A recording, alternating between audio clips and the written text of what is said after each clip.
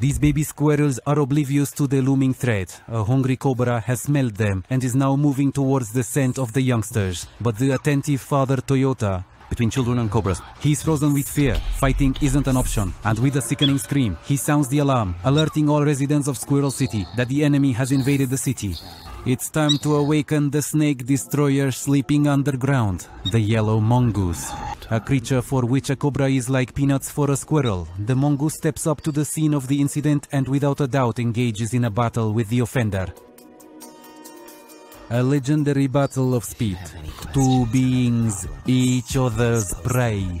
Mongoose dunks a cobra, provoking empty attacks, controlling poisonous clicks with a glance, and makes his move, inflicting damage with sharp teeth. The belt passes in front of the fluffy security officer. She was lucky that the squirrel neighbor was not. He's hungry and let it go into his own.